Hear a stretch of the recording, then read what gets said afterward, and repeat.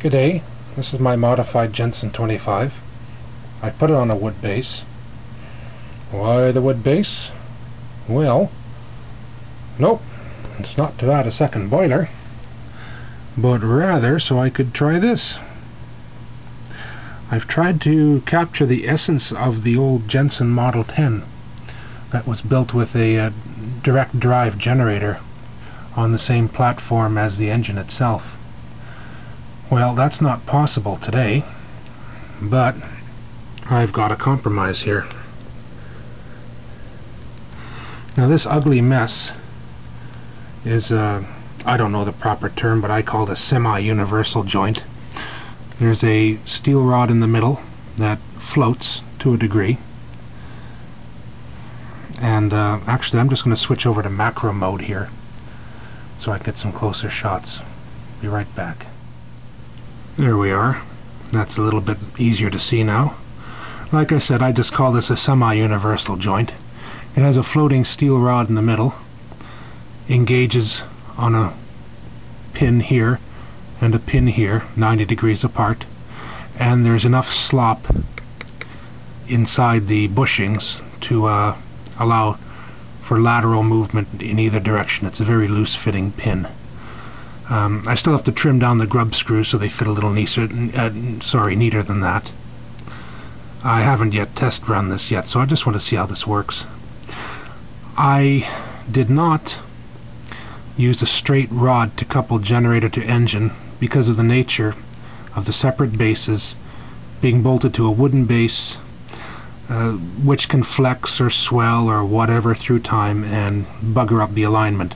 So it needed to have a floating connection of some sort. I thought about using gears, but I don't have any gears yet. I even thought about using a rubber hose and maybe clamping the hose with a bit of brass pipe to each line, but that would look crude. This looks crude, but it's clever anyway. The rubber washers are here, just kind of like grease seals. What I did to hopefully extend the life of these little brass screws was to load up each bushing inside.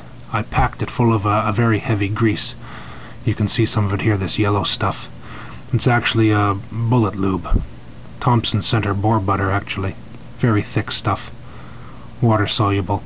I just packed the bushings full of that just so you know, just to tighten them up a little bit so that there's not a lot of backwards forwards play. Like I said, I don't know how long these pins are going to last because they're just tiny brass screws. But the whole thing seems to spin fairly well. And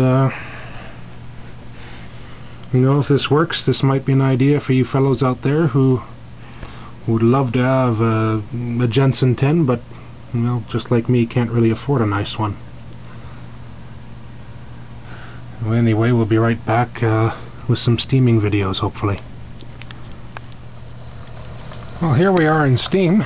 I've got it running very slowly. You can see it still idles fairly well, so there must be not a whole lot of resistance in that U-joint. I'll try to slow it down a little bit more.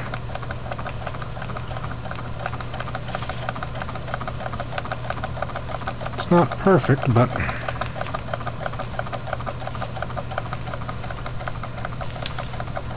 not bad for just hand tools and a drill press, I think. It's also the first time I've ever tapped threads. Since high school, anyway. Even then I only did one. See if we can reverse on the fly. Not quite. That's the slower direction anyway. Anyway, let's open it up and see what it does.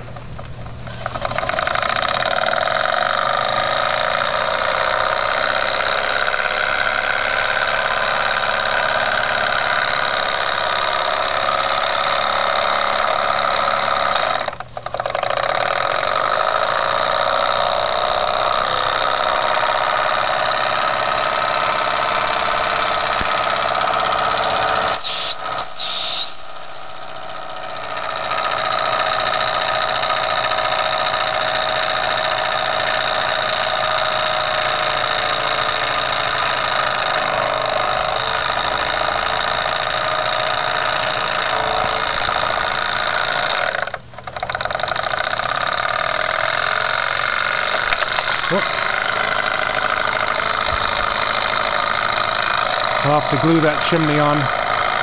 It's always falling off. There is a bit of vibration.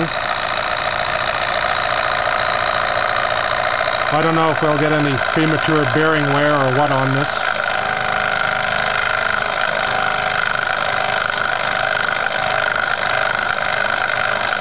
Surging a bit now, I don't know why. Oh, you know what? The grease has come out of my joint. See? Yeah, the grease is coming out.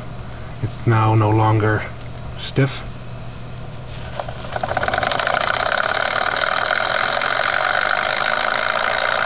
That's why the light's surging a bit.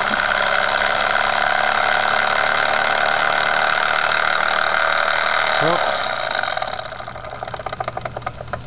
And that's my grub screw letting go. Well, still needs some fine tuning, but the video cut off there before I could finish. But it still needs some fine tuning, but it's not a bad first test run.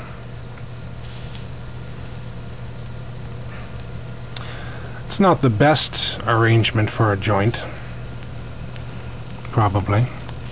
It's funny, I used 2 grub screws because I kind of thought I'd get some slippage. But I didn't think they'd slip like that.